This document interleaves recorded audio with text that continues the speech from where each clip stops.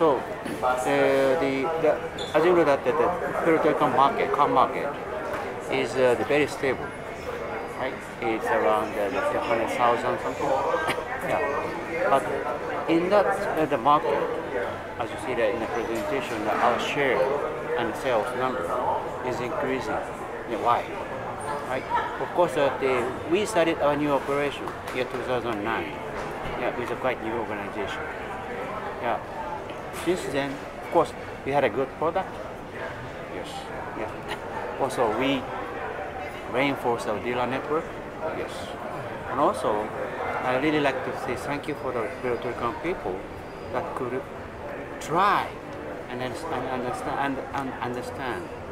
the Hyundai products.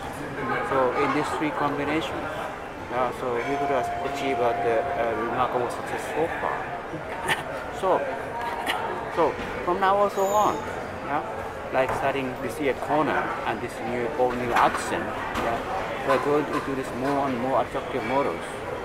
So that I'm sure, yeah, even though it's my third day as a president, I'm sure that the Puerto Rican people can love the Hyundai car more. Yeah. So what we say subcompact, yeah, maybe it's not appropriate segment. Yeah. So the car is it looks very big, right? So, but that car is in the category of a sedan, right?